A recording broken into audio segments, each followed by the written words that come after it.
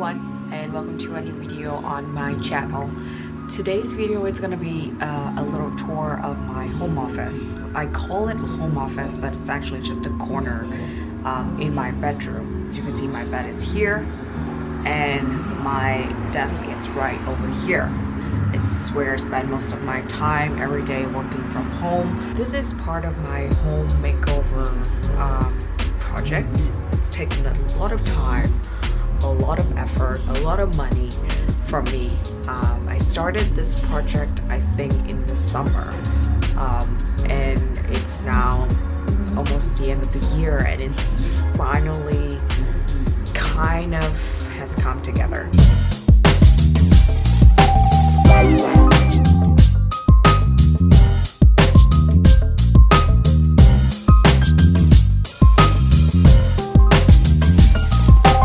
Alright, let me walk you through my desk setup, starting with technology. I was given a laptop and a monitor by my company. Both of them are from Dell. The monitor is fine. It's a 27-inch 4K monitor. It's nothing special, but it's really useful to have an extra monitor while working, so it's good enough for me. However, the laptop absolutely sucked, so I decided to invest in my own work laptop. As an upgrade from my original 2013 MacBook Pro, I initially bought a refurbished 16-inch MacBook with an Intel chip because I really like the bigger screen. How different the new MacBook is compared to the old one. These M1 computers came out. At first I was really skeptical because the first generation of anything tends to be unstable and buggy, and I just can't afford to have my work laptop being unstable. However, after watching tens of thousands of YouTube reviews, I decided to take the risk and return my refurbished 16-inch for a new 13-inch MacBook Pro with a new M1 chip. I'm not a techie or anything, but it's really hard to justify keeping the old Intel machines now that the new M1 machines are working just as well, just as fast, or even better at half the price. And after having used this MacBook Pro for a month now, I can tell you that most, if not all, the hypes are real, in my opinion. Doesn't matter if you have a million tabs open or 20 applications working at the same time. It stays fast and it stays silent. That's the most impressive thing about this machine in my opinion. I actually got to use the 16-inch MacBook for a week before I returned it, so I could really make a comparison. The 16-inch was a good machine by all of the reviews that I've read. However, it was laggy at times on me. Plus it was incredibly loud, whereas this one, I never hear the fan kicked in. I know that there's a fan in there, but I never hear it.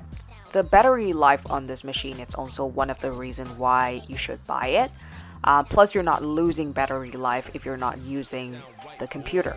I initially had some concern about software compatibility, but in reality, Rosetta kind of takes care of it all, and I never had any issue with it. So if you're ever thinking about making the switch between Intel MacBook and M1 MacBooks, I would definitely recommend you making that jump. I would also like to show you what's hidden under here. So here is where I keep my dock.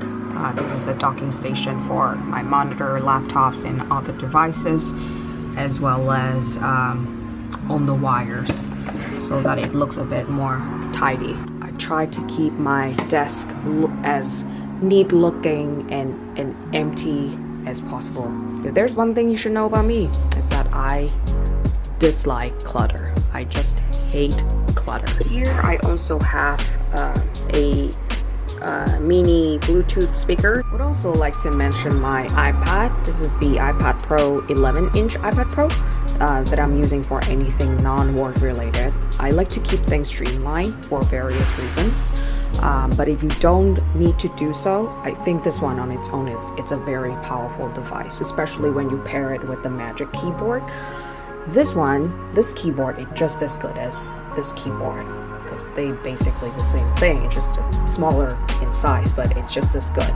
Still, there are things that you can do on a laptop that you can't on an iPad, but that list is becoming smaller and smaller by days. When I want to watch movies or any entertainment while lying on the bed, I can just hook up my iPad to my monitor and use the Bluetooth speaker, and I have a kind of an entertainment system. Okay, so let's move on to the non-tech side of this desk setup, the furniture. The first thing I want to talk about is this desk. So today it's gonna be a very exciting day because my furniture will arrive. The big ticket items that I had splurged on a month ago, including a new couch, a new desk, and a new poof. I never really had a desk. Shall begin by saying that the desk that I currently am using, it's my brother's old desk back at our previous apartment, and back then I was using like a folding table as a desk. So this is a desk that I currently have.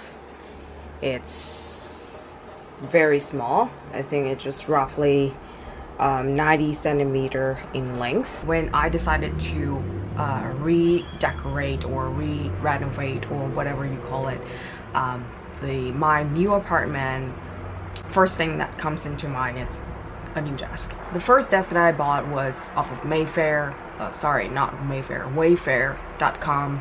It was a piece of shit. We disassembled the whole thing, put it back in the box, and returned it the next day. After that frustrating experience, I decided to go on the same website that I bought the couch from, article.com, to pick up a solid wood desk, even though it cost me twice as much as the previous desk that I bought, which was not cheap to begin with. What I love about this desk, aside from the fact that it's made out of solid wood, so you know it's solid, is these little compartments. Actually, they're not that little. They're pretty spacious. This one and this one on either side of the desk. Initially, when I look at the desk on the website, I wasn't too sure about the ridges, but now that I'm actually using it, they don't bother me at all. I love these. Like, they store own kinds of things. This one is like, it serves as a mouse pad. It serves as a tray so that, you know, if I have drinks, it doesn't touch my desk. You know, it serves own kinds of things. This is what I have for decoration. I think this plant's called fig fiddle leaf or something like that. Small succulent. And this is just a frame of one of my favorite photos. Okay, now moving on to the fun part. These shelves. These shelves also have been through many iterations, both in terms of the shelves as well as the plants on the shelves. At first, I went for a couple of white shelves from IKEA. So the mission of today is to put up the two shelves above my desk. The result of all my hard work for the past hour. This is what the desk is currently looking like. I've also set up my monitor. It's massive, it's like 27-inch. And the table, it's obviously very small. I bought a new table, hasn't arrived yet, so we'll see how it looks when the new table comes in. But I'm so happy about these shelves. But those broke down on me. As you can see, these are the remnants of that disaster. Like, I have these ugly holes on my walls that I just could not fill up. And now they are sitting on my walls for potentially forever.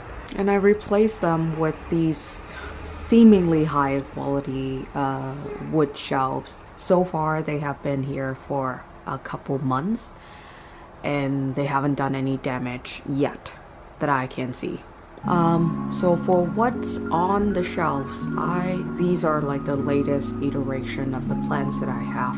I like lots of plants, and that is the reason why I had these shelves to begin with, is to have a place for the plants. And as you can see, those monstrosity of lamps over there, they are grow lamps, and the reason why I have them is to basically save my plants because they keep dying, and I think that they lack sunlight, obviously, because it's winter time and there's not a lot of sun in this room.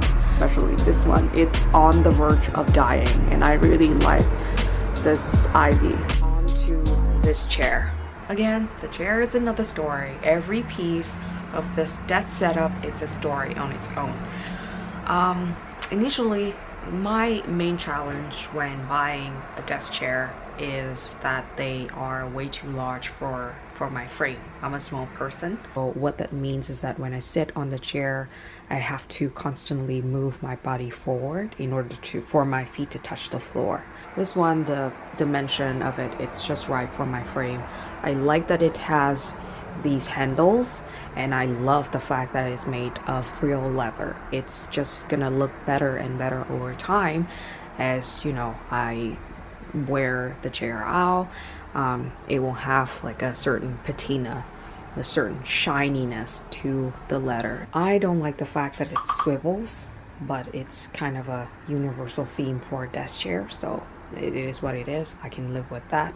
Underneath the desk, as you can see, there's a poof, and this one is for me to put my legs up on. This desk is quite high for my height, so I have to adjust the height of my chair to match the desk. In turn, it makes my feet sometime, well, all the time, having trouble reaching the floor. So the solution for that is this poof kind of brings the floor up to me instead of me trying to reach the floor. I also want to show you in that little corner, I actually hung that little lamp over there to add a little bit of visual interest to that corner. That mirror has been there since the beginning, and even though it looks really ugly, there's nothing I can do about it, so it is what it is. And this is my latest installment to the room. I intentionally picked up brass decor items because I think that the gold accent works really well with the navy of the accent wall. So that's kind of the color theme that I have going on here. It's white versus navy blue versus gold. And that concludes my home office tour. I have no idea what decor style I was going for, but comfort and functionality are my main priorities for the space, and that is why most, if not all, of these items have been through so many trials and errors.